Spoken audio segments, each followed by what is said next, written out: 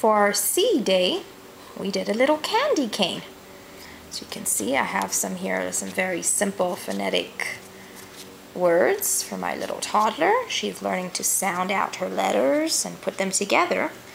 So that's what I majored on with our little cane. And this is just a little flannel piece. I made it into a cane shape. You can use paper if you like.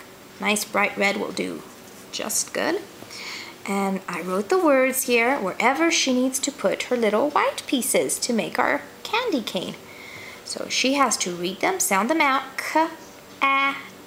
I kind of help her because she's just starting. I say k, at, and she says cat, and then she has to match it to the right place and see where it goes. And she puts it on top. And the next one she reads, puts it on top. And it turns out to be a nice little candy cane. So that's all to do with our K day. That's why we found words that all start with K. That's a fun little activity and reading project you can do on your C day.